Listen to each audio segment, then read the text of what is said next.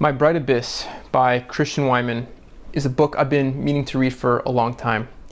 It touches on many of the things that I'm really interested in. It touches on religion, and it touches on poetry, and it also has elements of memoir.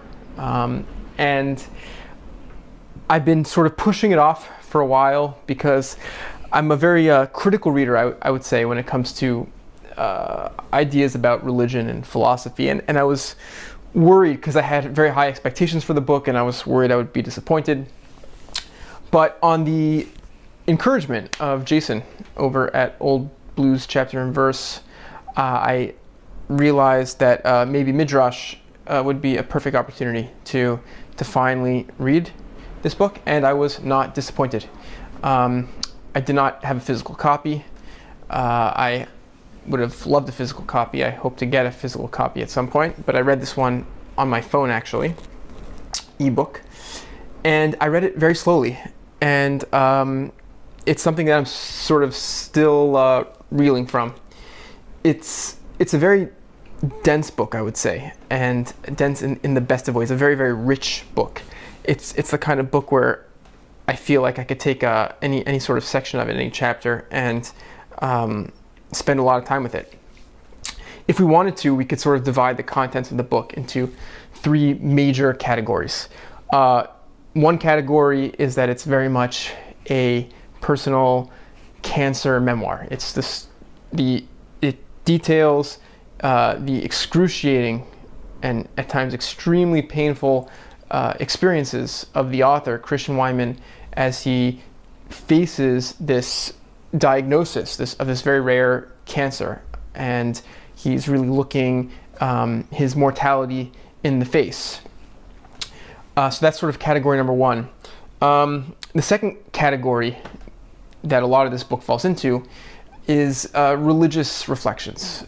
Christian Wiman turned towards religion recently relative to the writing of the book.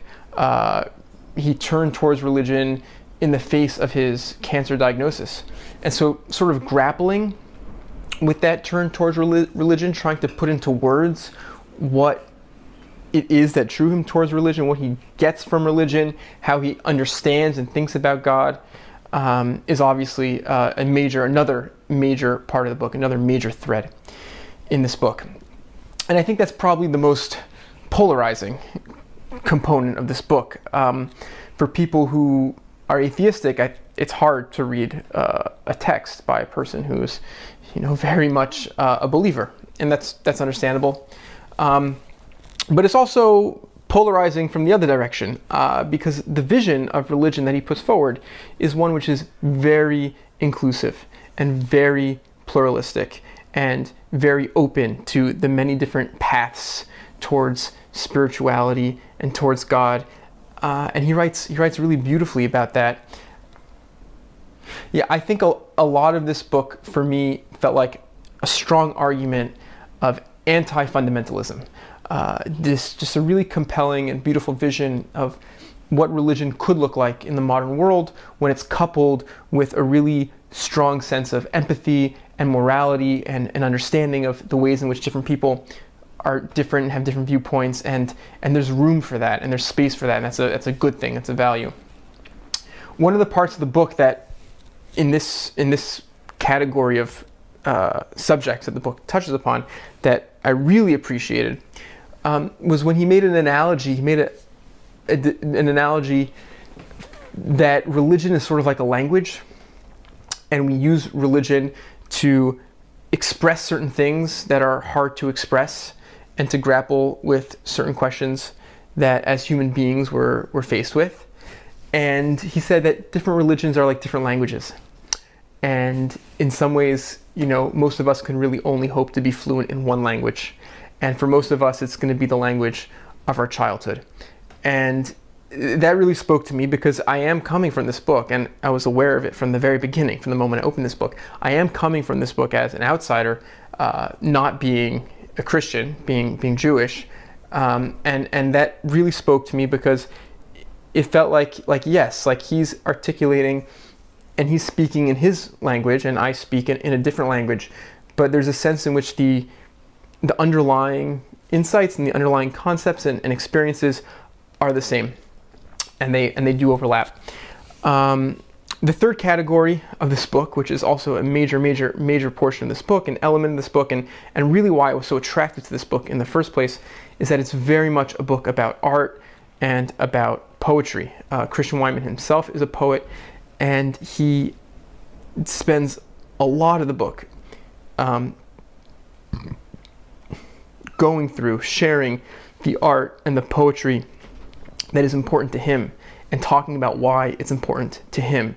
And specifically, he talks about the type of art and the kind of art that's important to him as he's facing his own mortality, as he's really looking death in the face. And I found that super compelling and it's something that I'm always looking for. And that's sort of why I even engage in this project of watching videos and making videos, of trying to interrogate the ways in which art and poetry and language can enrich life and enhance life and alter our perspective in meaningful ways.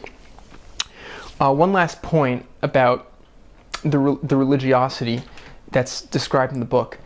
There was something I was on the lookout for from the very beginning, going into this book, something that I was worried about.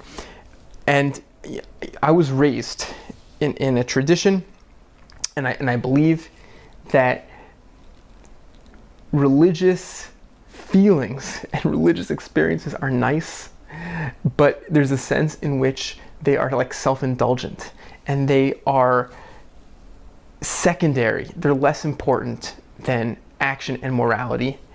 And I felt Christian Wiman in this book validated that, and he expressed that beautifully. And the language that he used is, he gives the story at one point in the book where he's praying in church. And again, we have this image of a person who's really struggling with an incredibly horrific cancer diagnosis, and he's praying in church, and he's in this moment of contemplation, and he's approached by a homeless man who's, we get the sense, is probably mentally ill, and it sort of shakes the author out of his religious stupor in a way, and he has, he has to deal with this person, this human being. Deal, of course, might have a negative connotation, but I mean respond to this person, and he ends up, giving him charity. But the point that he makes is that God and religion is not this feel-good experience that we just do for ourselves. He says it's like a shard of glass in the gut. It's that what matters at the end of the day is the actions that it compels us and inspires us to do. And I thought that was extremely important. And if it wasn't for that element of this book, it would have had much less of an impact, and it would have felt much less important to me. So there were a million different threads I felt I could have sort of seized upon and tried to talk about and share in this video.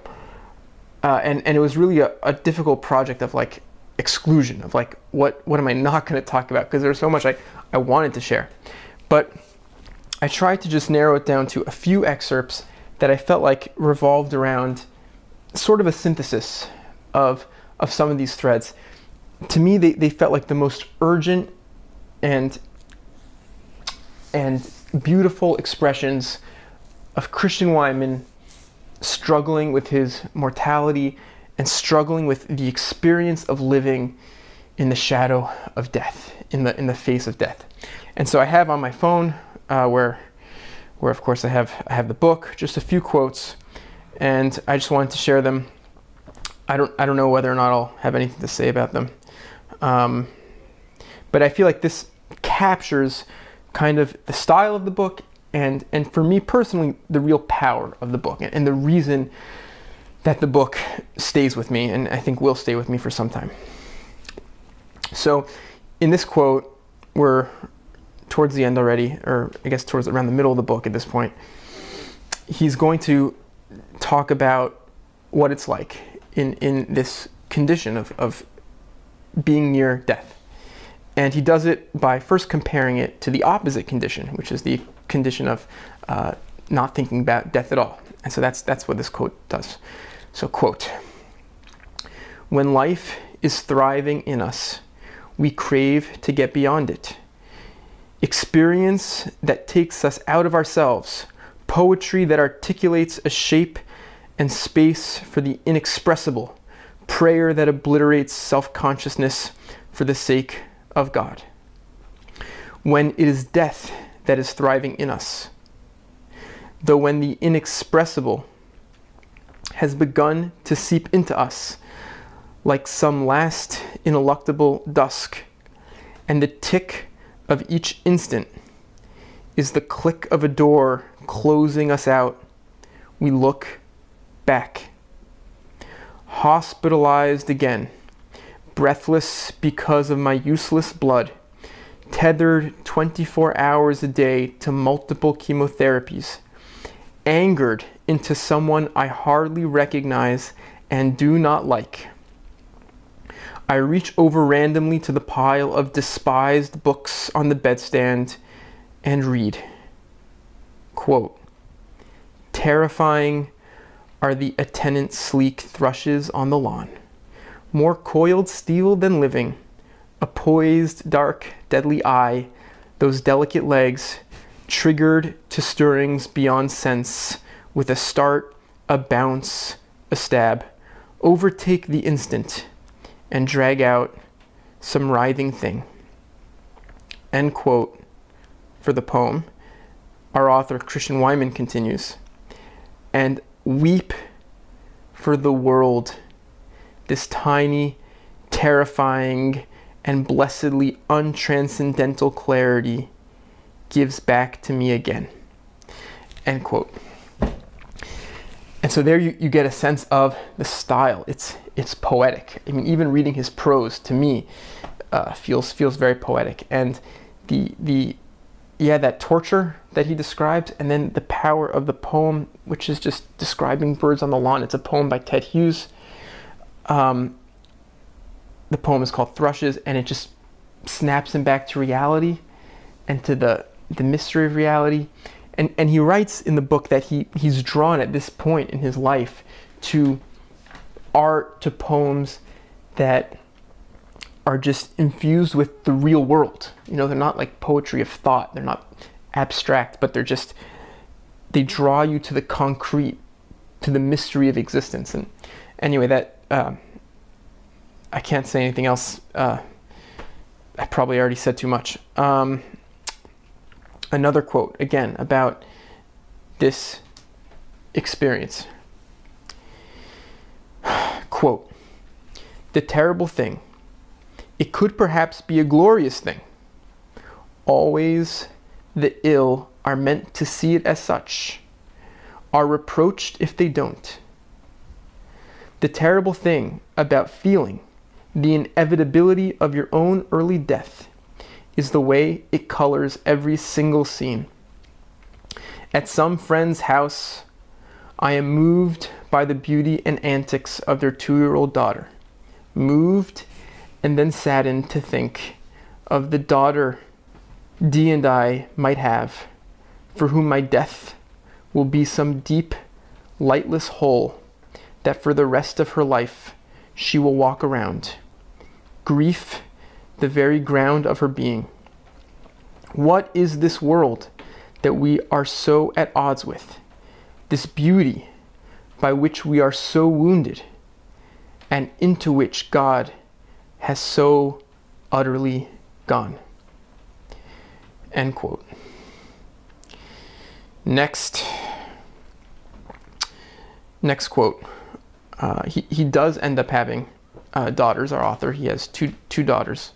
I think they're twins, if I'm not mistaken, but I'm not sure. And towards the end, he addresses them, and this just strikes me as very beautiful and powerful, and just so I'm going to share it. Again, this is our author addressing his daughters in this book. Quote, "My loves, I will be with you, even if I am not with you.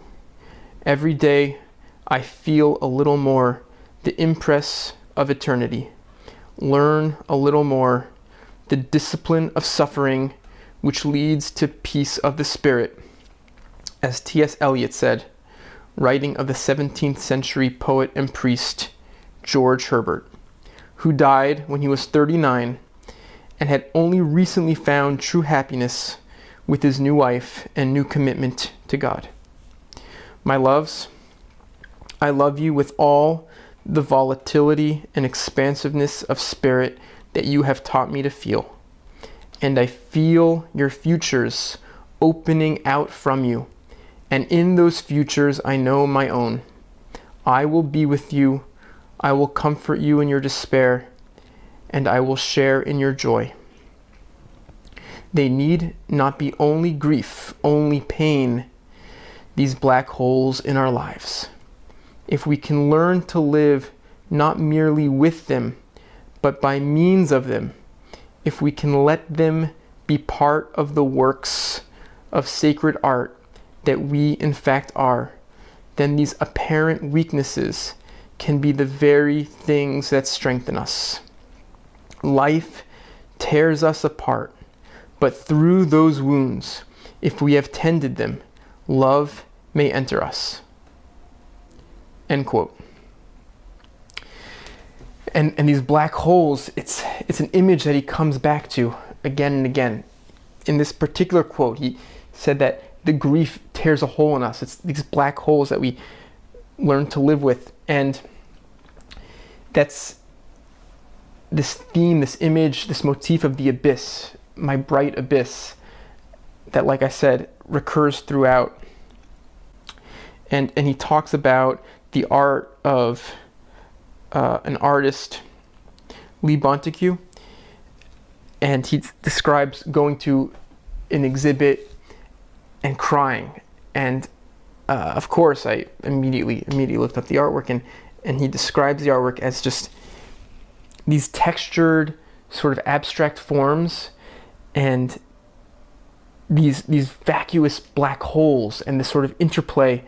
And he's fascinated by that image of, you know, the abyss, the holes in our lives and in our hearts, and what we do with them.